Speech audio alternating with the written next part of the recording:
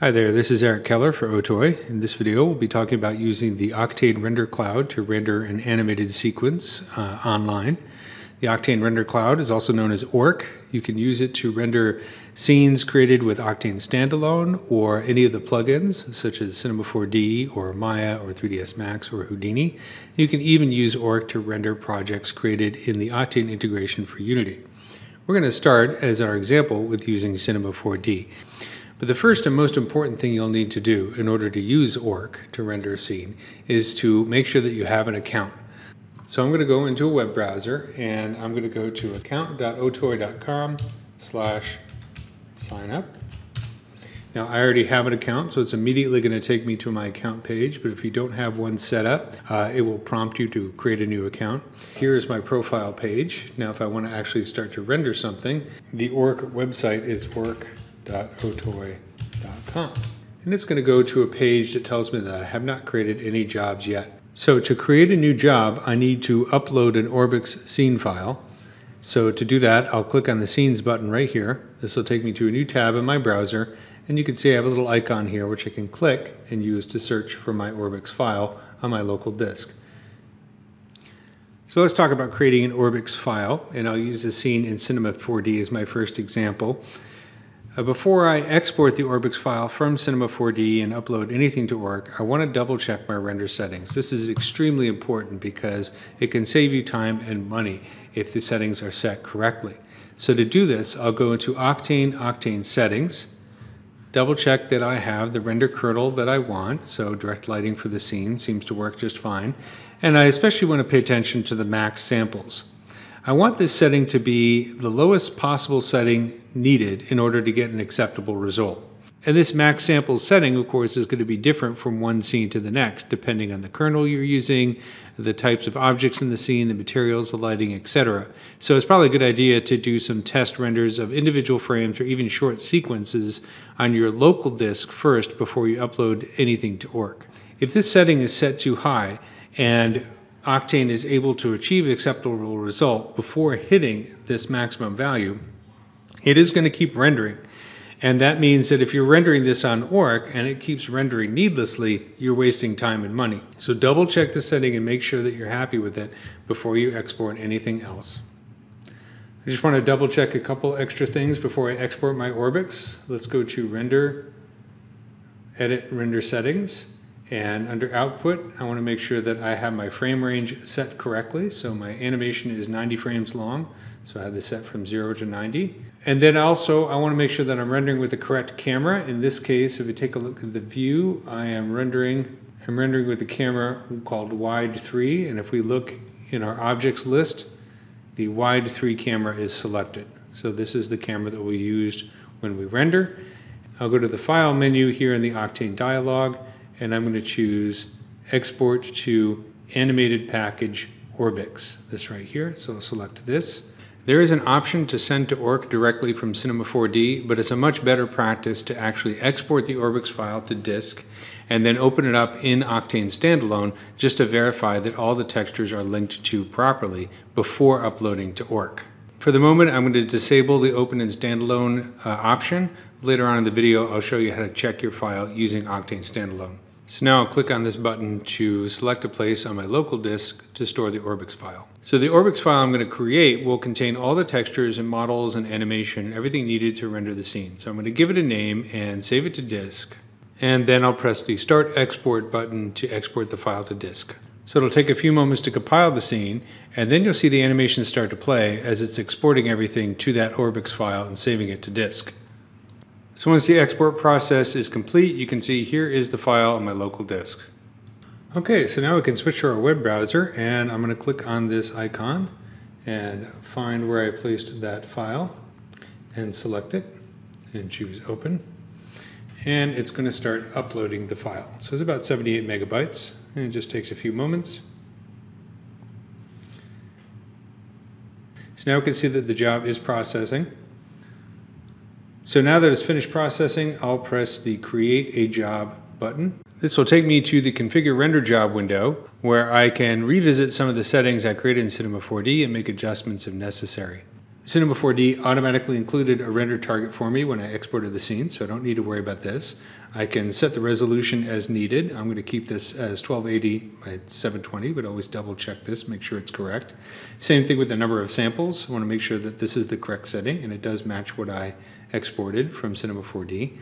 And then, of course, I also wanted to render 90 frames, so I have this set to 0 to 90.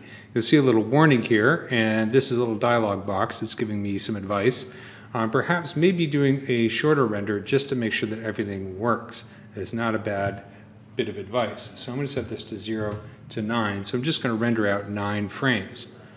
And of course, now I can set my output type. Let's choose PNG, and 8 bits is just fine for this particular project, but of course I can change this as needed. We also have a way to set the naming of the frames of the file sequence and output naming options down here. So this is a key to the tokens that are used in this field. Instead of setting this to render target, maybe I'll name it after my scene.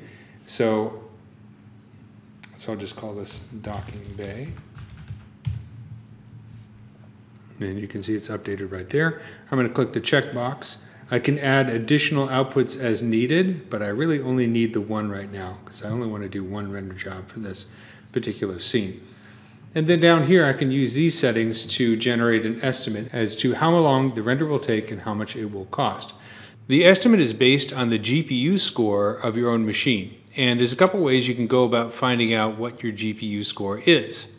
If you click on this button right here and choose Find My Score, it will take you to a web page that will take you through the process of finding the exact Octane bench score for your local machine. Or what you can do is, if you know the type of GPUs that you're using on your local machine when you did your test render, you can input that into this field right here and find your score that way. So on my local machine, I have a Titan X. I have 2, so I'll type 2 in there right there, and you can see that this fills in the Octane bench score right here. So if I set this to 3, then increases the bench score. So it updates interactively, which is great. And then let's say if I tested my scene on my local machine using this bench score and it took about 5 minutes to render a frame, then I can choose 5, and you can see that it will automatically update the cost right here. So once I've filled all of this out, I'm ready to actually start my job, so I can click the Render Job button. And it's going to start rendering. You can see it'll say preparing to start. So you can see we have a little progress bar that increases as the render job is processing on ORC, as well as an estimate of the amount of money used so far, and of course the amount of money that I currently have available in my account. So now the job is complete. As you can see, it says finished right here. If I click on this, it'll expand an area, and I can see some statistics on the actual render job itself. These are the passes that I included in my render. I can use these buttons to download the image sequence. So if I click on this one, it'll give me some options on what exactly I want to download. I can choose to download, say, just specific render passes, or just particular frames, or all the frames. If I go back to scenes, you can see here is the scene that I uploaded before. I can always create another additional job from this. Let's say I wanted to render out frames 10 through 90. I'll just click on this button to create a new render job, and I can go in and start to add in all of the necessary options right here.